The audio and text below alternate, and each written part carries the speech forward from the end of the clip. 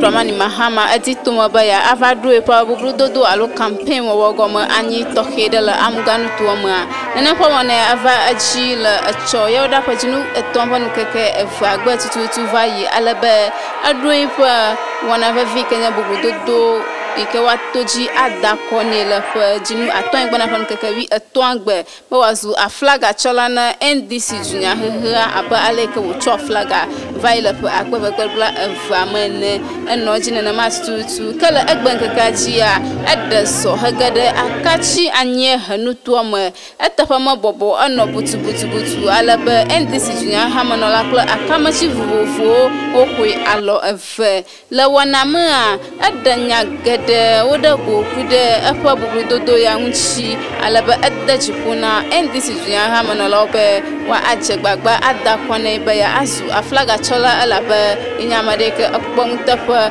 la adukpo kolome. Thank you very much.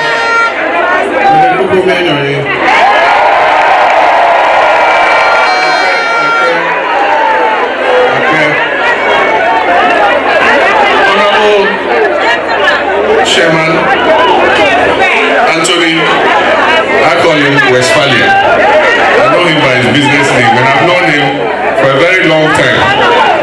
From the time I was vice president, he used to come to my house and to my office, and we'll chat from time to time. I'm happy with the work he's doing here in Akatsi South.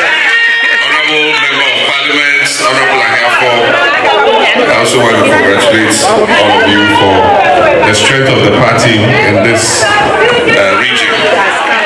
Our regional chairman, members of my entourage, my campaign chairman, Honorable Professor Joshua Labi, and all the other dignitaries assembled here, but most of all, our constituency and branch executives. I wish to acknowledge you. Today, I'm here for a simple reason, and that reason is to thank you for what you did for me in the previous primaries. As the MP was saying, when I stood against 6 other people, you gave me 98% of the vote.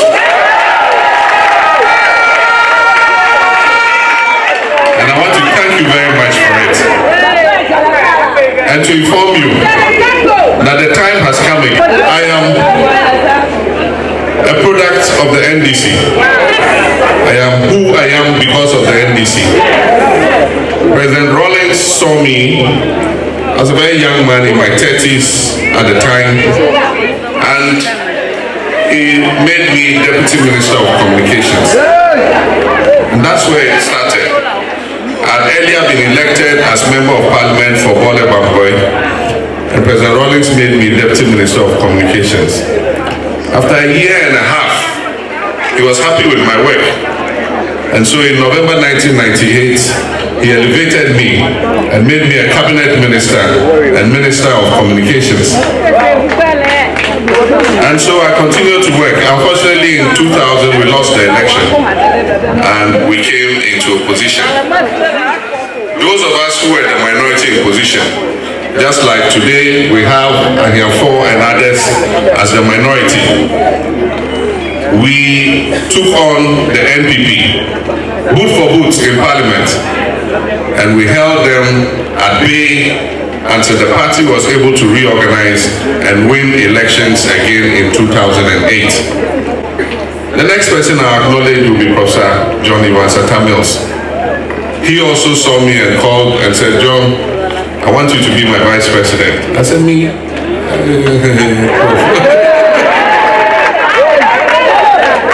He said, "I feel in my spirit that if I run with you, we'll win the election." And I said, "If it's for NDC, I'll do it."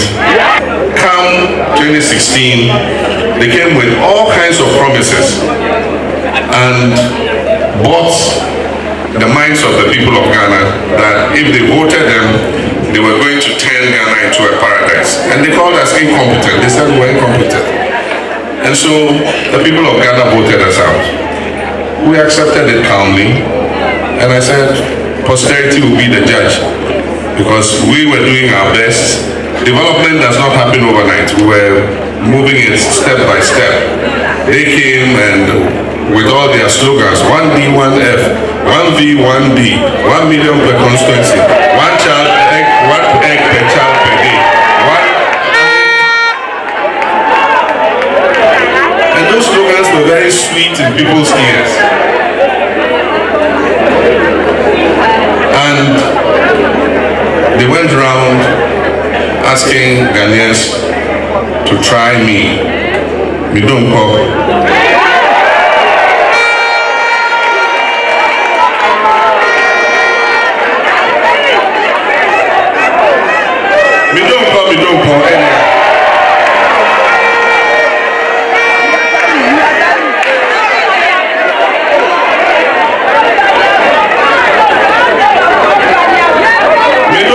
Me don't call.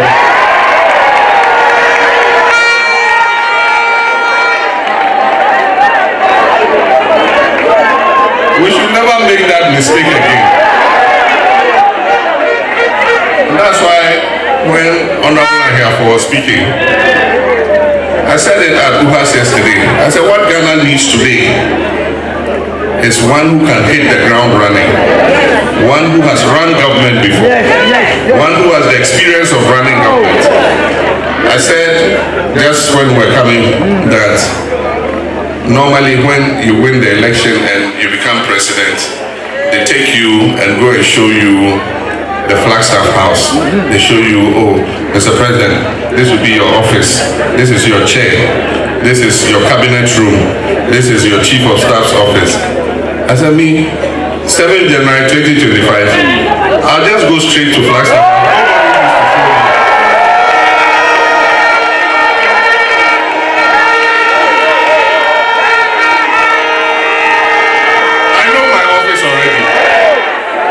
The cabinet room, I know the chief of staff's office, I know everywhere in that place. You know? And so what we need is experience, not experiment. We need what? Experience, not experiment. At the stage Ghana is, we can't experiment again. Because we're not going to try somebody and end up in the kind of mess. Country is broke. We're bankrupt.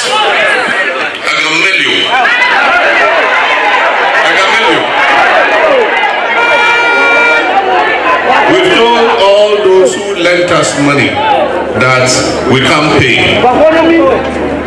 We can't pay. And so even the little money of our own people, because we have external debt and we have domestic debt. Domestic debt is held domestically in cedis. And so several of our pensioners, after they finish work, the little money they give them to go home, they say, let me go and buy this bond, because government gives 20% interest on it. So they went and put their money there. So every 90 days or every 360 days, they give them 20% of the money. And that is what they keep. They used to buy their hypertension medicine, diabetes medicine. They used to go to hospital. Because if you're a pensioner, I mean, old people like us, you start getting all kinds of funny illnesses, you know. And so that is what they used to look after themselves. The rest, they used to buy food and keep themselves alive. Today, this government says, that's your money, I can't pay. Meanwhile, everywhere in the world, the safest investment you can make is in government bonds. Because government will never ever get up and say it cannot pay your money.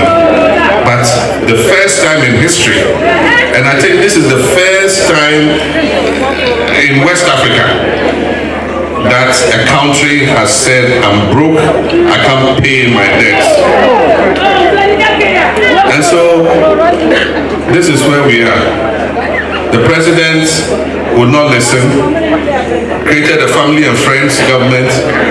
The one who has caused this mess, his finance minister, is his cousin. And even when 80 of his MPs signed the petition and said, this man has run down the economy, take him out of the finance ministry, the president has refused to listen. Just because he's his cousin. country does not belong to one family. Ghana belongs to all of us. The future of Ghana is the future of your children, my children, and our grandchildren. And so we cannot let one group hold this nation hostage. For 8 years, 7 years, almost 6.5 years, they have done whatever they want, and they won't listen to anybody. We saw this coming. In 2019, in Parliament, go through the Hansard. Every budget they brought from 2019, the finance minister was told that the rate at which you are borrowing, you are going to get us into trouble. When he does the budget, he hides the debts and gives a good picture that Ghana is okay. So it makes me ashamed because he kept giving a positive narrative about Ghana's economy and how we were doing very well. So today when I go abroad, people ask me, President Mahama, what happened to Ghana? I said, we knew when we were saying it. We kept raising the red flag that there's a problem coming. And yet they said, oh, it's NDC MPP. Out of these NDC MPP, we are tired of them. Today you are tired of us. Are we all not in the ditch? You know, all the Osofos and the neutral people and the chiefs who were praising them and all that, today are we all not going to the same market? You know, and so we need to get out of this situation. And the only viable alternative party that can get Ghana out of this situation is the NDC.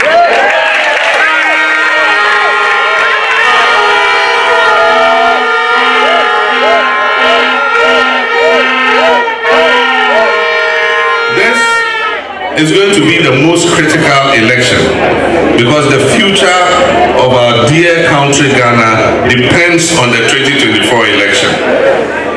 Ghanaians want to hold MPP accountable for their stewardship, but we cannot do it as long as they are in power. They will protect their people, they will refuse to account.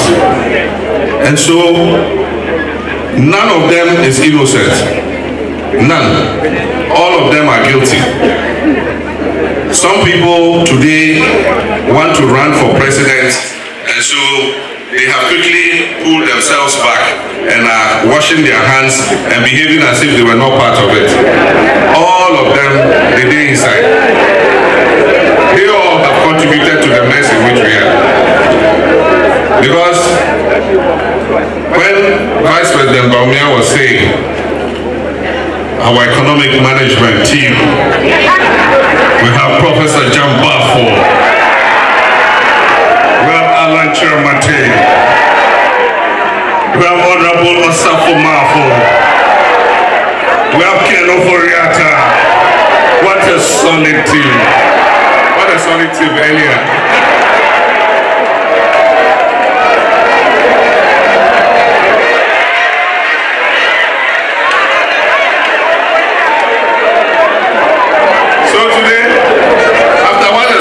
Now you want to clean your hands and behave as if you didn't know anything. It won't happen. Ghanaians know that they have all jointly and severally contributed to putting Ghana in the ditch in which we are. And Ghanaians are looking up to us to salvage them. And so we shouldn't joke with this election. It's very important. And the only way we can win this election is for us to be vigilant. They say elections are won or lost at the polling station, not at the Electoral Commission, at the polling station. If we do our work well, nobody can cheat us. And I'm not going to win you the election. If you make me the flag bearer, I'll go around, I'll campaign for the party, I'll mobilize resources for the party to prosecute the campaign. But on the D-Day, the polling stations are 40,000 in this country. I cannot be in 40,000 polling stations. Who are going to be in the 40,000 polling stations? It is you, the branch executives. And that is why I'm saying that it is you who can win this election for us. And so on that day, the vigilance we show in our individual polling stations, we must all volunteer to be party agents We must go from house to house and pull everybody out to come and vote. It is that duty that we must perform to win the election. And so the victory in the election depends on you. I know we're in opposition, and so we don't have the kind of resources that one would expect we should have. But I can assure you that it is not only us who want the MPP out.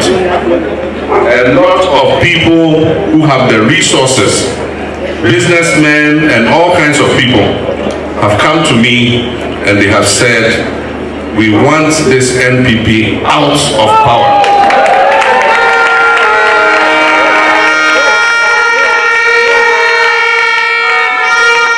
And so we are ready to help you with the resources to get them out of power. And they showed it. During our Congress we held the last time at the Accra Stadium, it was people who voluntarily financed it. The money did not come out of my pocket. But people came voluntarily to me and said, look, we know this is the beginning of getting MPP out of power. And so we're contributing our widow's mite to be able to do that. It cost us millions to hold that Congress. We had to bring people from all over the country to Accra, put them in accommodation, feed them to do the Congress. And I can assure you, people came voluntarily. 50,000, 10,000, 20,000, 500,000, 1 million. And we held a successful Congress. They say the same way we helped you to hold that Congress, we're going to help you to fight the election and win the election.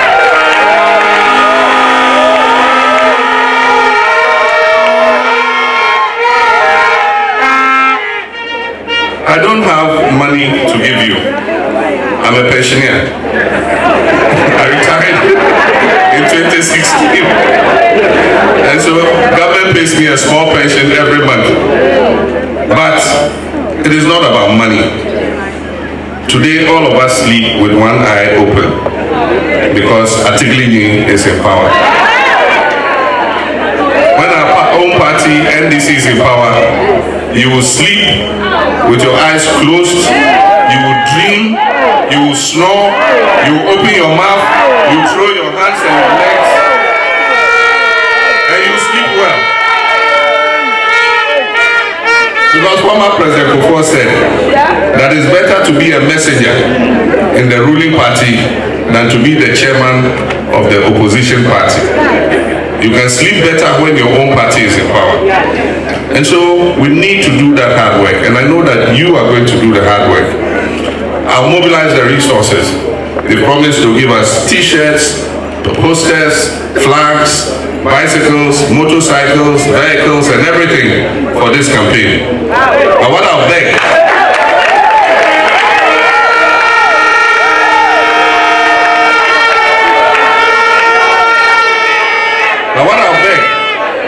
is that when the t-shirts come and the resources come, please, constituency executives, regional executives, let it go to the branch executives.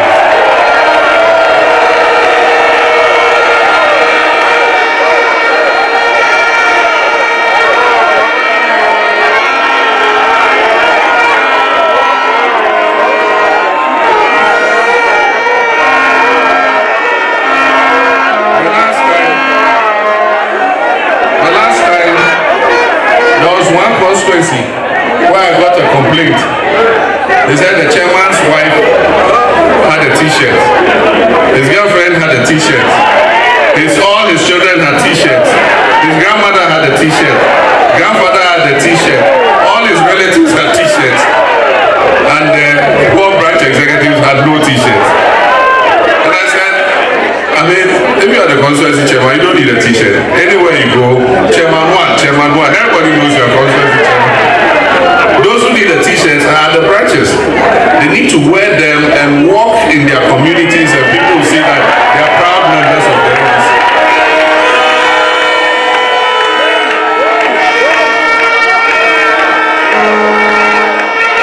So we want to make sure that when the t-shirts and the calendars and the posters and other things come, all the 9-member executives plus their co-opted members in the branches must get their share of those things.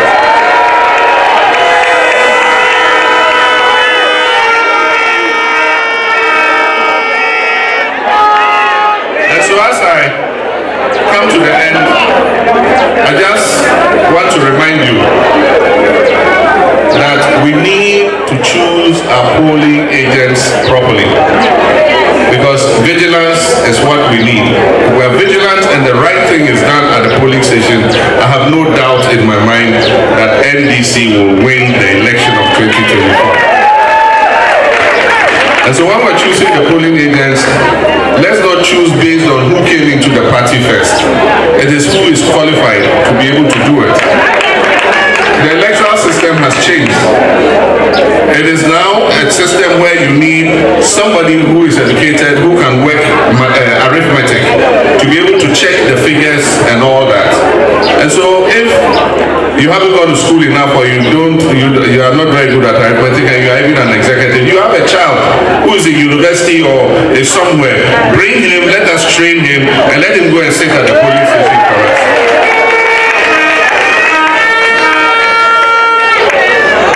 And so when the time comes, we're going to come round and you give us people to train. And this time we're going to train more than 2. We're going to train about 10 people for every polling station. So that on that day, any 2 can go and sit there. We don't want to train 2 and on that day 1 is sick and then they have to replace him with somebody who's not trained or something like that. So we'll train more than 2. And we're going to train them what to look out for to make sure that the election is free and fair.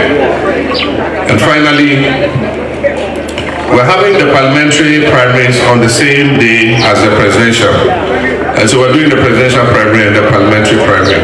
I just want to remind you that this is an internal contest. It's a contest amongst brothers and sisters. We're all in the same party. Our real opponent is the MPP, not ourselves. And so we expect everybody to conduct a clean and decent campaign. No insults. Because after the election, we need everybody to come on board so that we can win the election.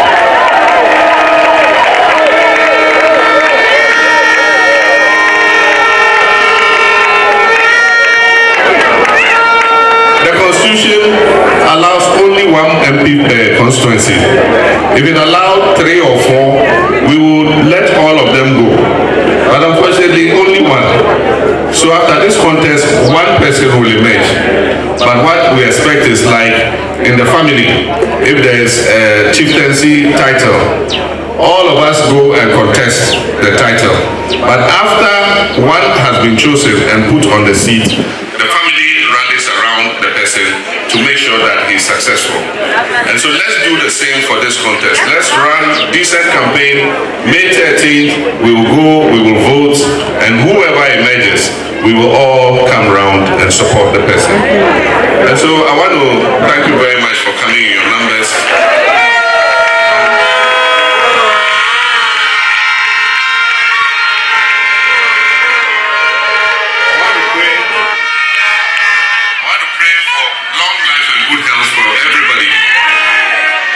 Delegates, may you not die a premature death.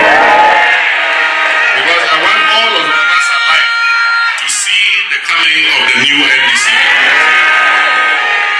And life is not worthy if there's no good health. So I pray that God keeps you strong and gives you good health.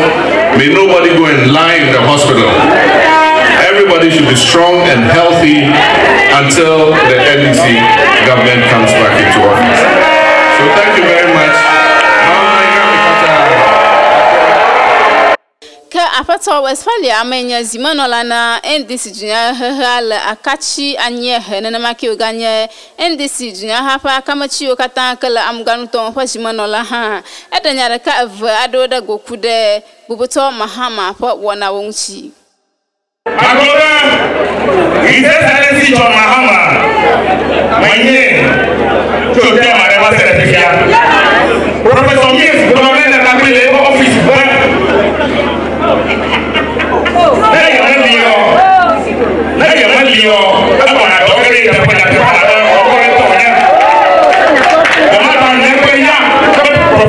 you meet the proper office. Magoba, Akatsi South. Yellow Banana, His Excellency, former President Mahama.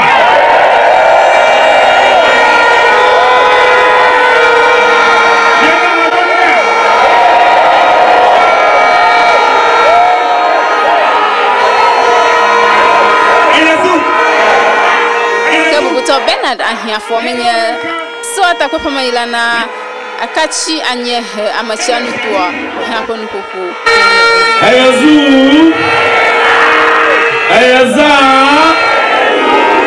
La Akatsi South yeto wozo toke adena duplola kokwa aike akakona gana koge pi aya aizo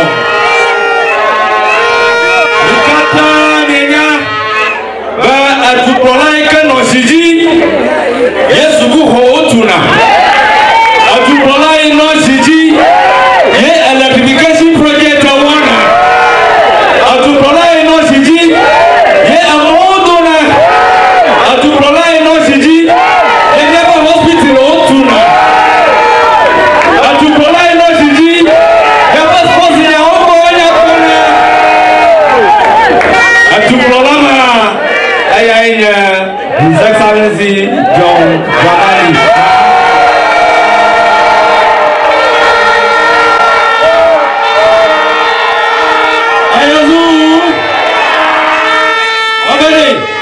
Duplola kan no siji ye ashietuna no yina ayainya His Excellency John Mahama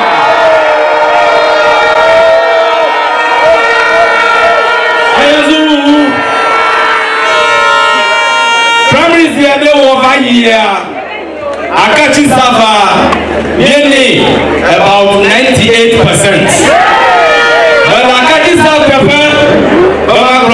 Duplola, His Excellency John Dramani Mahama, Akohe Akata Kenya Levia, 98% Magdalene, 100%. Akamachi vovovo wo oponu alaba afatonu gblaga Kenya amayoke etwa gbanlaba yo aida sawa takpapa modumato de ka ihada apajiji odego.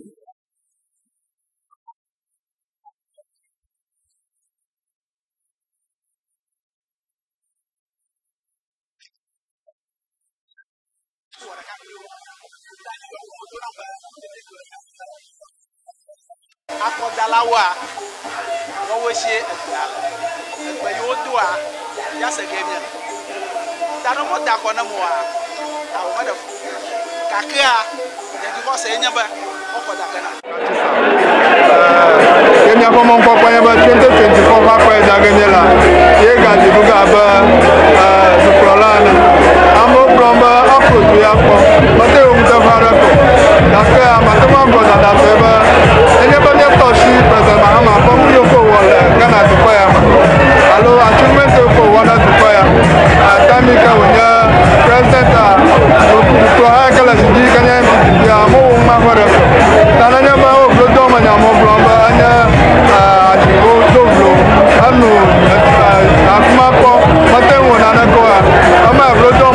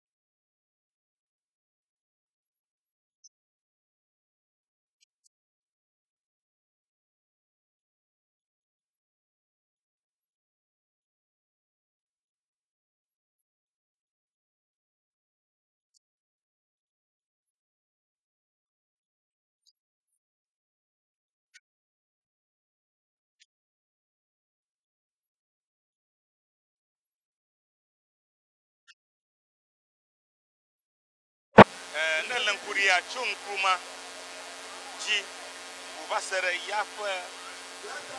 ya John Mahama jia yenya maika wudo abe nkruma Rollins fla tami sena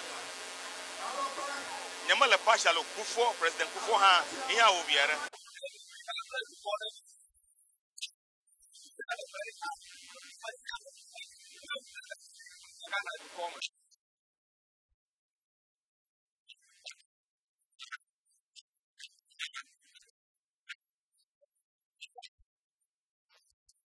La Akatsi vovovo ponu popo vomagbea makobe duma vi wanu to palo ndc junior ha manola yo ke gerete pa kpole ke wana kata ko ye ha okpojijo de opojijo popo dego na Avana TV ale Mahama fa miagbo adoju na mi nto ya kwesi ajiga la ba chigrinyi to amobla onye ona nye fukpo ma ala gbogbo ayata Mahama ya kweyiga na Mahama ro jaja ya lu fi akpo mo na mi asimafia